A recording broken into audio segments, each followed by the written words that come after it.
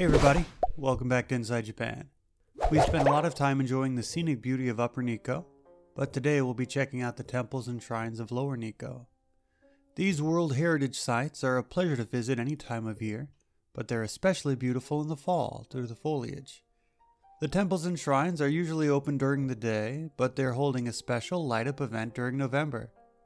There are a number of parking options available if you come by car, ranging from $3 to $10, with the $5 option by Rinnoji being our recommendation. Rinnoji is open for all to visit, with a variety of food stalls and entertainment out front.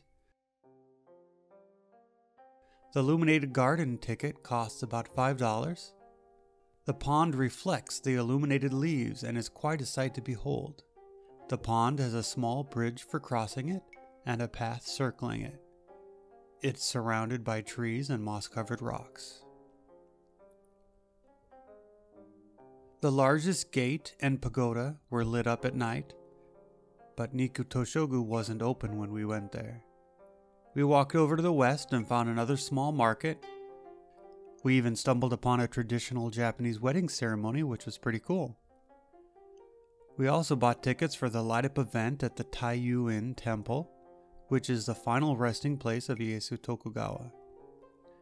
It is quite similar to the Toshogu Shrine, save that the color themes used are largely red instead of gold. The entrance featured unique illuminated bamboo carvings from Wakayama Farm. The large number of stone lanterns looked nice at night with a small orange light in them, and the red gates with wooden deities were quite impressive as well.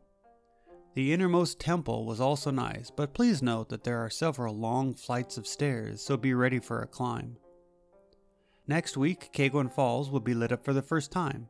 I'm guessing it'll be quite beautiful. We hope you enjoy our footage, and we think it'll be worth your time if you have the opportunity. You can find links in the description below, and you might enjoy our other videos covering the scenic beauty of Nikko as well. Thanks for watching, and as always, this has been Inside Japan.